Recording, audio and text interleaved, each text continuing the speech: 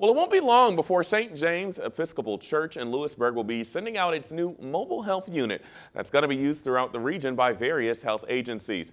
Anna Saunders takes us inside the mobile unit and tells us more about its backstory. Well, it's a clinic on wheels, and it's gearing up to serve Greenbrier County and the surrounding region. They're calling it the Greenbrier Valley Mobile Health Unit, and it belongs to St. James Episcopal Church in Lewisburg. The church saw the need for this firsthand after the 2016 floods. There were agencies responding to the flood.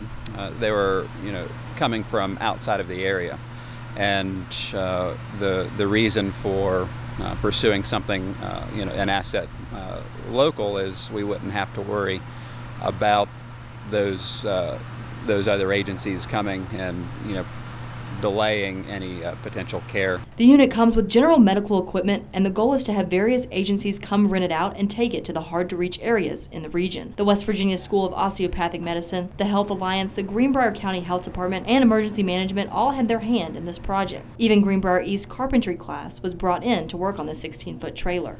We had to insulate it, walls had to go up, wire it, flooring, lights. It's going to feel nice knowing that I accomplished something that's actually going to make a difference and help people. In the coming weeks, the unit will be finished and sent off with the Greenbrier County Health Department for its initial trial. This will be free of charge for the department, and the church is still working on coming up with the rental fees once the trial phase is over. As a church, we're not in it for the money. We're supposed to be in the community. That's what we're called to do, and this is a unique way that we can do that.